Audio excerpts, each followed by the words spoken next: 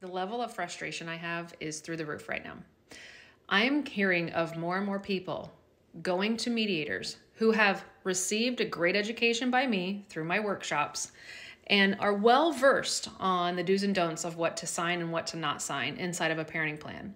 And when they're bringing up these ideas of exact examples, like the no 3 weekend rule, or specifics on vacation. You know, it says 7 days, but can I butt that up against my own weekend? And now I can be gone for 10, 11 days. Little details like that.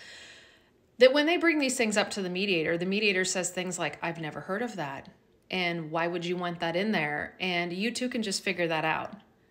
You two can just figure that out? Are you fucking kidding me? What delusional fucking world do you live in? If we could figure it out, don't you think we'd still be married? Don't you think we wouldn't be here? We would have been doing this at the kitchen fucking table.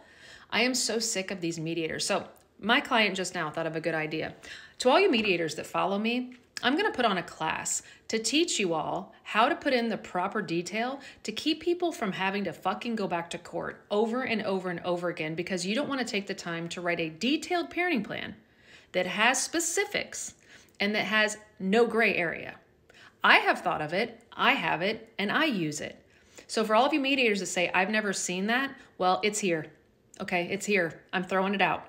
All right, I'm gonna put together a little workshop for you all because I am so tired of these mediators and attorneys not knowing the possibilities of what a really good detailed parenting plan looks like to protect both people. Some people are gonna come for me in the comment section and say, you're trying to control. No, I'm trying to give both parents control, to have the freedom to follow rules and enjoy their children and not get manipulated or taken advantage of from a parent that digs deep into the parenting plan and looks for that loophole and looks for that gray area and fucks the kids out of time or fucks the parent out of time.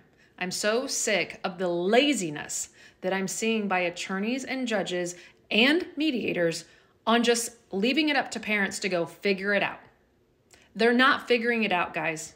They're not. So let's give them an assist here. Let's do our job, okay? Let's step it up and do our fucking job and protect them so they can enjoy being a single parent instead of being financially strapped and coming back again and again and again, or because they can't afford to come back, getting walked all over because of the gray area that you allowed to come in.